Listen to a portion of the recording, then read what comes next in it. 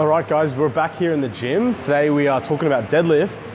And today's topic is about balance over the bar. Now this is a really important topic for both sumo and conventional, which is why I'm covering it.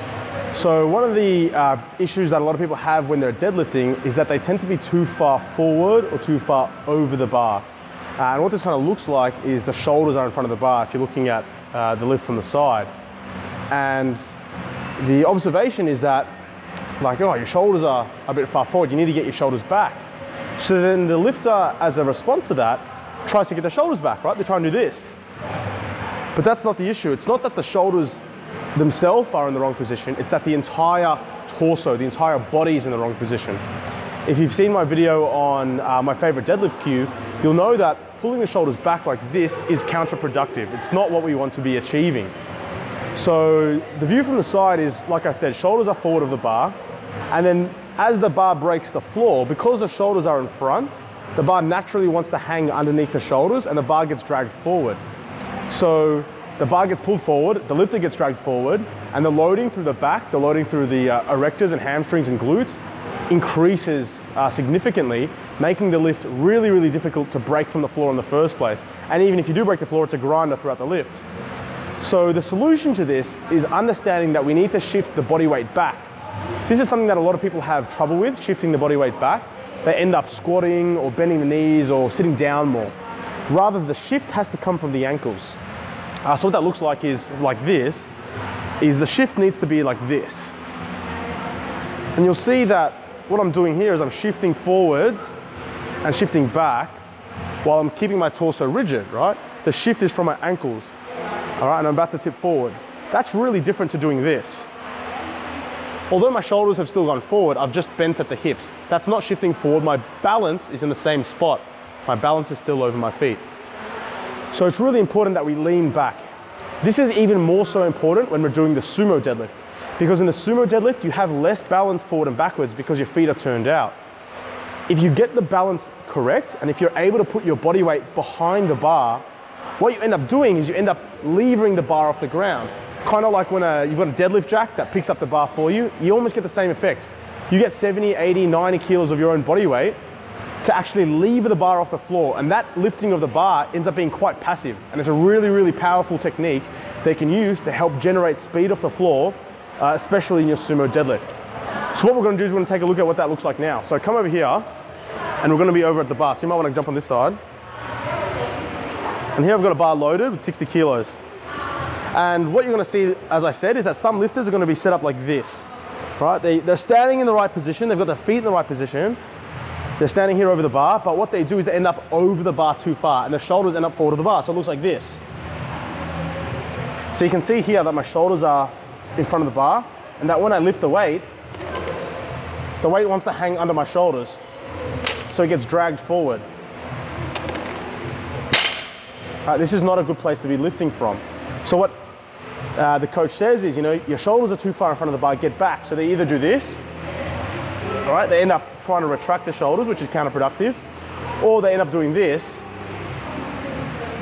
right? And you can see what's happening here is that my knees are just flexing, which is simply pushing the bar forward. And again, if you've seen my video on why sumo is better than conventional, you'll know that flexing of your shins, or flexing of your knees, sorry, pushing your shins forward, isn't very productive either. So what we need to do, like I demonstrated before, is that we need to shift the body weight back, and that shifting occurs at the ankle joint. Okay, so what that looks like is this, and it's very subtle.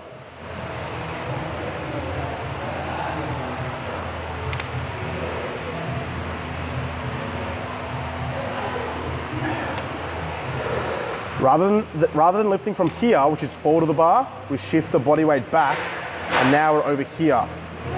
What you'll notice is that my arms are upright and my shoulders are directly over the bar, and my body weight is behind the bar. And you can see that I'm not even trying, but the weight wants to come off the ground. Now, I'm not suggesting that you start forward of the bar deliberately and then rock back. That is a technique that some lifters use, and I've taught a few of my lifters to do that. That they start where they normally start and then kind of gather some momentum by rocking back and lifting. It's not something I'm suggesting. But what I'm saying is that you need to be able to find that position from in the first place and lift from that position. So we'll take a look at a couple of reps now. So you'll see that from the very beginning, I'm able to find this position here, where I'm behind the bar. I'm not forward or over the bar too much, I'm shifting my weight back. And what you'll see as well is the bar actually rolls backwards. So the bar's there, I shift my body weight back, my shins come back, but the bar rolls. Really important to get the body weight behind the bar. Okay, so we're back, we've got 2 plates on the bar. Now I'm going to show you the same thing sumo. This is, like I said before, even more important with the sumo. We need the body weight to be back behind the bar, all right? So it looks like this. So what you'll see is, incorrectly, a lot of lifters will do this. All right, and they try and lift the weight from here. And you'll see that from here, I'm over the bar. And it looks like this. Rather than being here, we need to be back behind the bar. All right, it looks like this.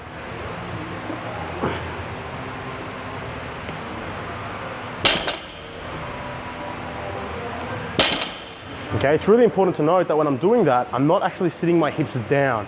Okay, so if you look from here, what you'll see is that as I shift my body weight back, all right, you'll see that I'm here. As I shift my body weight back, I'm not sitting down. So this is where most people would start. And then to get into the right position, I shift back and I'm now here. It's not doing this. That's just sitting your hips down and is not shifting of the body weight. The body weight's here, back. And I often fall backwards when the weight's not very heavy. So what's gonna happen is that when the weight's heavier, it counteracts, it acts like a balancing tool. So the weight will actually hold me forward. If you don't do this, when the weight is heavy enough, it'll actually drag you forward and you lose balance when you deadlift. So it's important that we shift our body weight so that our shoulders are in line with the bar and our body weight is behind the bar. Hold on, let me just put that away. All right guys, that's the video for today. So it's about your body weight. Have a go at trying to get better at shifting your body weight over the bar or relative to the bar. It can be a really useful tool if you're having trouble breaking the bar off the floor, especially in the sumo, or if you have trouble generating speed off the floor. Make sure that your body weight's in the right spot and that you're not too far forward of the bar. One real quick tip before I let you go to help you kind of feel this out is literally to do what I did before. Stand upright, grab onto something for balance and shift your body weight back and forth. So something as simple as doing this, standing here and just shifting forward and catching yourself here and making sure that you're actually not shifting your torso. It's just this, it's the shifting forward and back.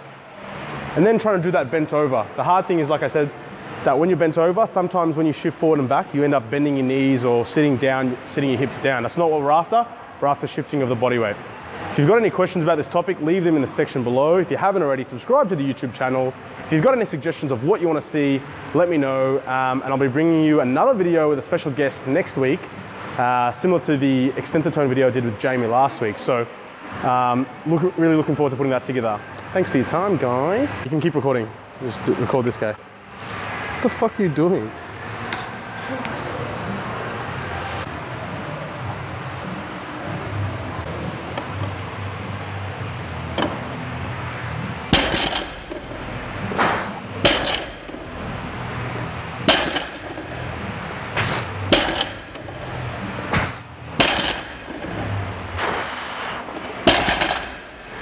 Easy. Cooked.